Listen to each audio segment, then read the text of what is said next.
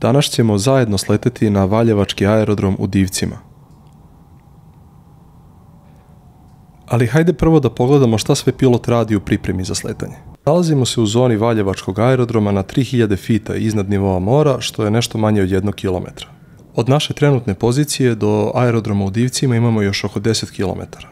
Kao vizualne orijentire koristimo grad Valjevo sa naše desne strane, kao i stari i novi put koji nas vode ka aerodromu u Divcima. U zonu aerodroma smo ušli iz pravca severozapada preko jednog radionavigacionog sredstva koje se zove VOR, u ovom slučaju je to valjevački VOR Viktor Alfa Lima.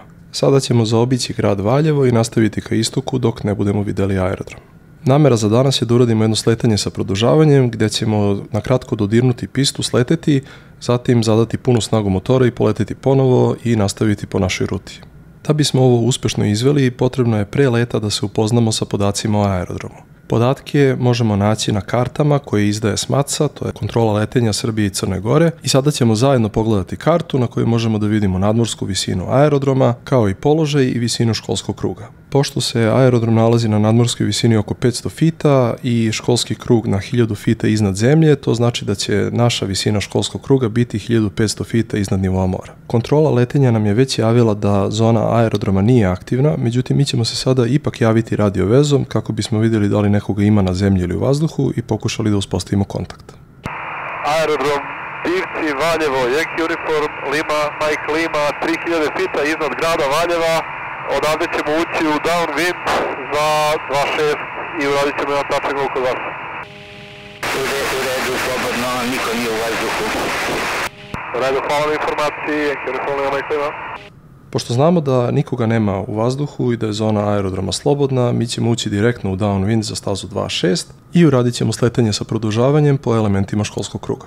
Školski krug je tema za sebe i to ćemo obraditi jednom drugom prilikom, ali za sada je dovoljno reći da ćemo ući direktno u poziciju niz vetar. Pošto se u avijaciji uvek sleće u vetar, to znači da je pozicija niz vetar paralelna sa pistom, samo smaknuta za neko određeno rastojanje i kretat ćemo se suprotno od smera sletanja na pistu. Zatim ćemo napraviti 2 leva zaokreta dok ne uđemo u finalni prilaz i tada ćemo sleteti. Nekoliko reči o samom aerodromu. Dakle, aerodrom se nalazi u Divcima, oko 12 km istočno od centra Valjeva. Opremljen je jednom poletno-sletnom stazom dužine 1250 metara travnate podloge i zahvaljujući trudu i zalaganju uprave i osoblja aerodroma, poletno-sletna staza aerodroma Divci je jedna od najbolje održavanih u Srbiji.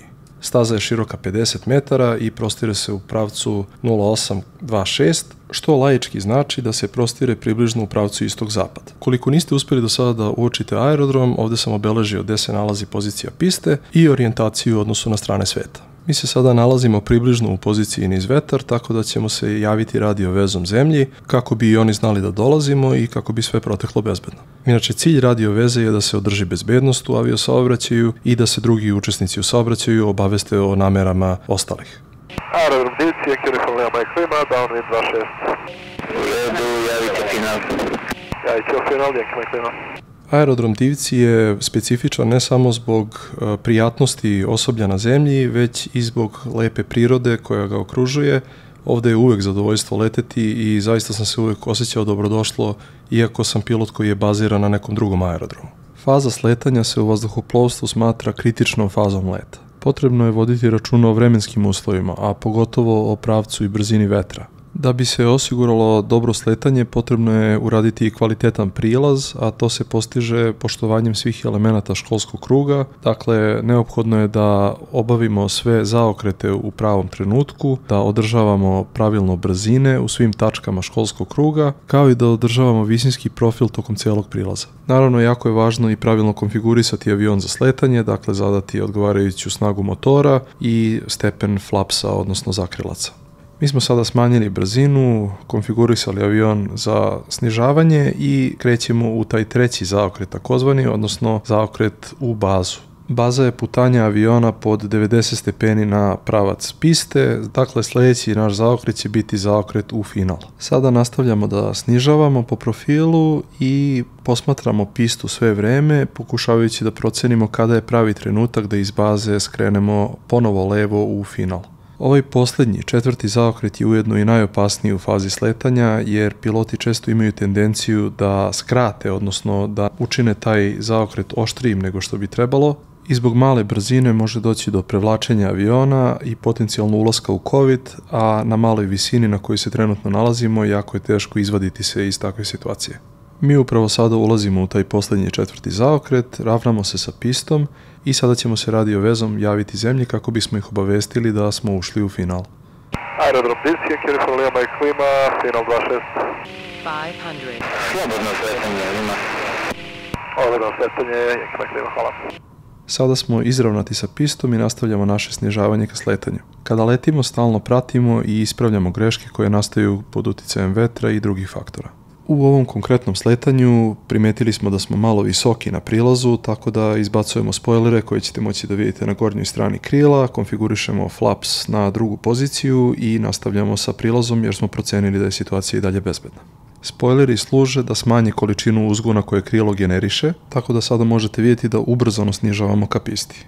Sada smo ponovo na korektnom visinskom profilu, izravnati smo sa sredinom piste i naš pogled i naša pažnja se sada nalaze duž piste kako bismo vidjeli da li postoje eventualne prepreke zbog kojih bismo morali da odustanemo od ovog sletanja. Smanjili smo snagu motora i naša brzina polako opada, tako da ćemo uskoro dodirnuti pistu točkovima, međutim u ovoj fazi leta piloti često prave grešku i prestaju da lete, prestaju da upravljaju avionom, zato je važno da naša pažnja ostane na komandama sve vreme do samog zaustavljanja ili do ponovnog poletanja sa piste. Zadajemo punu snagu motora i ubrzo ponovo napuštamo zemlju. Uskoro ćemo ponovo imati priliku da vidimo Valjevo ispred nas, a zatim ćemo napraviti jedan levi zaokret, ući ponovo u školski krug u poziciju niz vetar i odatle nastaviti našu rutu prema sljedećoj tački koja je u ovom slučaju Obrenovac. U kabini se stvari i dalje dešavaju brzo, nastavljamo penjanje, pratimo brzinu i potrebno je da rekonfigurišemo flaps u odgovarajućim trenucima i na odgovarajućim brzinama. Kada postignemo bezbednu visinu, rasteretit ćemo motor smanjivanjem snage motora i ući ćemo u jedan blagi levi zaokret kako bismo nastavili penjanje ka poziciji niz vetar. Želeo bih da naglasim da ja nisam instruktor letenja. Ja sam samo jedan pilot koji želi da vam približi ovu našu lepu vazduhoplovnu priču i da vas možda zainteresuje da se i vi upustite ovako nešto.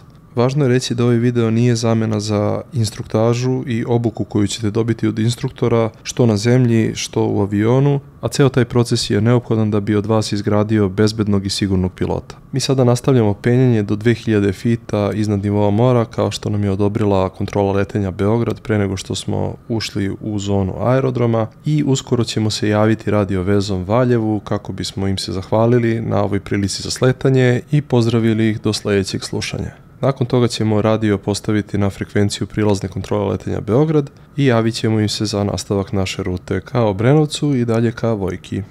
Sada se nalazimo u takozvanom drugom zaokretu iz koga ćemo izaći u poziciju niz vetar, ovaj put penjući. Vreme je da se radiovezom javimo Divcima, da im se zahvalimo i da ih pozdravimo. Aerodrom Divci, uniform LYVA i klima, ulazimo u downwind, penjemo do 2000 fita i nastavljamo dalje, prelazimo na rad sa Beogradom 124.425. U redu, Mike, klima, prijatno. Hvala vam za osvetanje, pozdrav. Voleo bih da baš od vas dobijem u komentarima povratnu informaciju o tome kako vam se svideo ovaj snimak, koji biste aerodrom voljeli sljedeći da vidite i šta biste još voljeli da vam razjasnim iz sveta avijacije. Do slušanja.